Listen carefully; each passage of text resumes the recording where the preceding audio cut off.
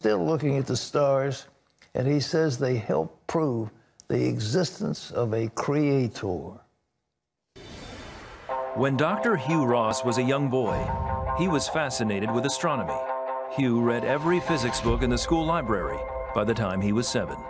As a teen, he was convinced the Big Bang Theory was the only explanation for the origin of life, until he picked up the Bible.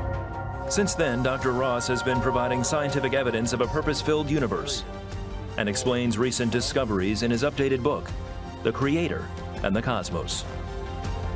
Well, join us for more is Dr. Hugh Ross. We welcome him back to the 700 Club. Hugh, it's good to see you. Thank you. I read this book of yours. It is encyclopedic in your knowledge of everything. Let me ask you something. How big is this universe? Well, it's about 50 billion trillion stars, where those stars make up 1/4% of the universe. 50 billion trillion stars. Give or take a few billion.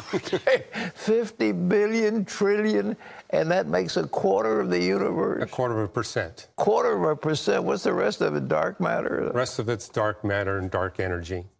Unbelievable. Yeah. Well, now, you know, where are we? How big is this Earth in compared, I mean, the planet we're on compared to that?